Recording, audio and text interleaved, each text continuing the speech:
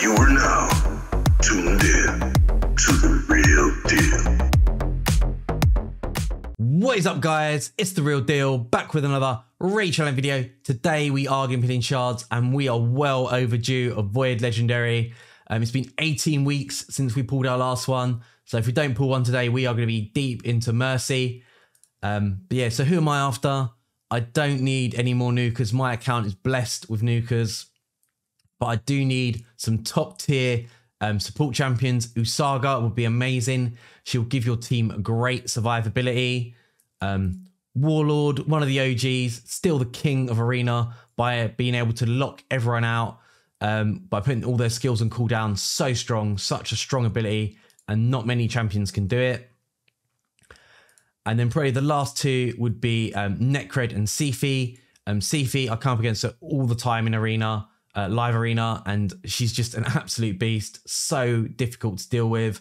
And then Necred as well will basically just keep one of your champions alive. Usually it's just your nuker, and yeah, it just means that your nuker can't die. They can just get work done, and it is just really hard to deal with. Great champion. Just before we start pulling shards, I am going to be doing an account takeover and shout out competition. If you want to get involved, all you need to do is like, subscribe, drop a comment below, and that will enter you into the competition. What do you win? You get a shout out. So we have an overlook of your account, look at some of the best champions on your account. And then for the account takeover, any content that you're struggling with, if it's clan boss, dungeons, arena, then I will look at one of your teams and help you complete that difficult content that you're struggling with. And yeah, so let's start pulling some shards. We've got 44 of these bad boys, and I'm feeling very lucky today. So come on, let's get someone juicy. Cold Heart, one of the best champions in the game. If you pull her, amazing. Oh my God, we're putting loads of great champions here. Umbral Enchantress, she provokes. Great champion for Arena. But not so, she's sort of falling off though with Stone Skin being everywhere, but still very good for Classic Arena and 3v3. Painkeeper, another great champion. Use her in like loads of clan boss, Iron Twins. So clan boss, you can use her for all sorts of different unkillable team comps. Just such a great champion. Definitely worth investing in if you do pull her. Okay, so we're almost all the way through.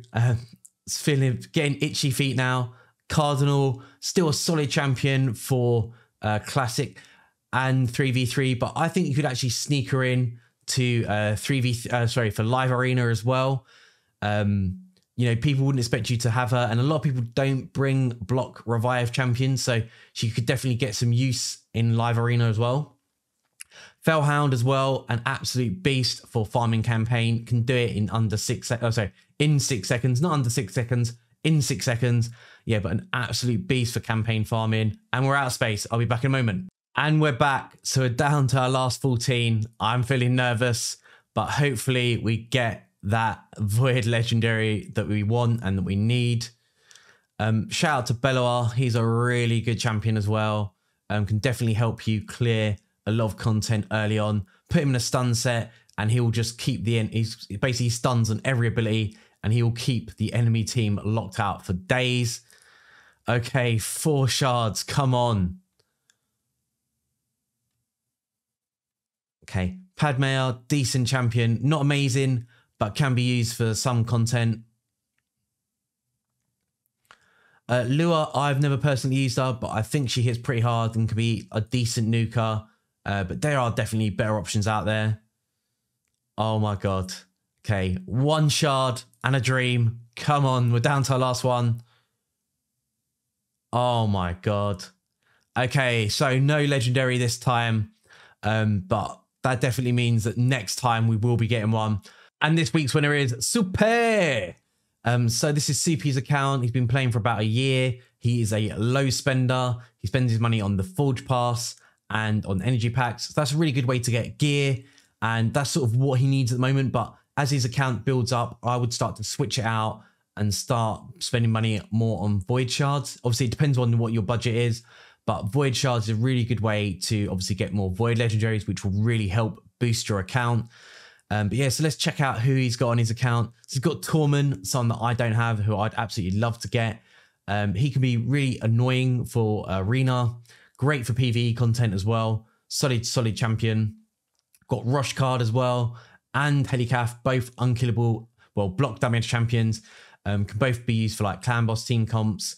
Both of them really good champions. Ilias is someone that I don't have. Great champion, one of the best champions for PvE, can just drop waves like nobody's business. Like, yeah, just melt through waves, no problems. And we've got Lady Kimmy as well, who was one of my waste one in champions until I pulled her recently. She basically boosts her meter, and if the enemy have buffs, she strips them and then throws out block debuffs. Very strong ability. We've also got Madame as well, one of the best arena champions as well. Not as strong as she used to be, but still very strong.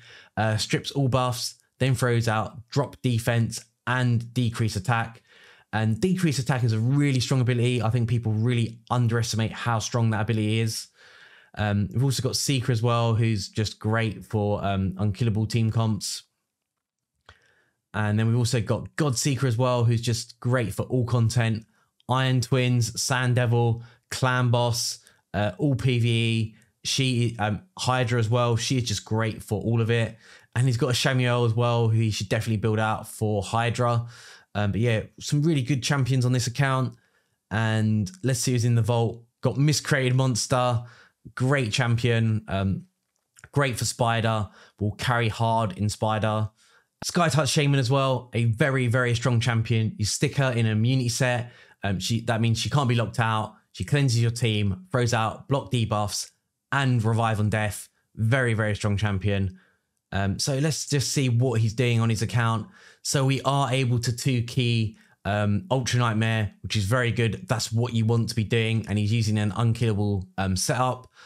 Clan Boss is where you get the best rewards. It's where you get all your shards from, and it's where you get all your books from. You want to be doing Ultra Nightmare, max chest as soon as possible, and he's managed to do that in a year, so that's very good. So this is where Soupy needs help with his account. He's doing Fire Knight stage 20 in 8 minutes. I can easily get that down to 3 minutes. So this is the team that we're going to be using. Scylla the Drakes. We're going to try and put her in a stun set. She does need 220 speed plus, and then 200 accuracy. But then the rest of the stats don't matter as much. But she's going to be locking the enemy out for us. She's going to be doing healing, and she can revive if anything goes wrong.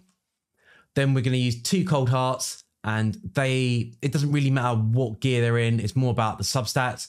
So they need 200 plus speed again, 70% crit rate, and then we need as much crit damage as possible, and we need 200 plus accuracy to land that turn meter drop. Stag Knight, ideally I want to stick him in a shield set. He needs as much HP as possible. Again, he needs more than 200 speed. Ideally, he needs to go before the Cold Hearts, but that may not be possible. But that's not a huge deal.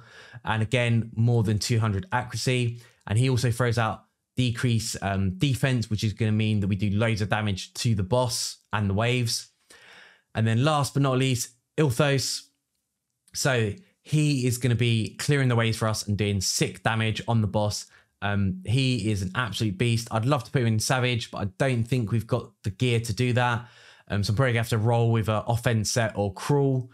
But yeah, and he just basically needs as much attack as possible, as much crit damage as possible, 100% crit rate, and again, more than 200 speed, so you can get a turn in before the Fire Knight.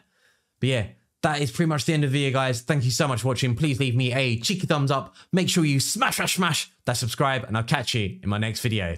Peace!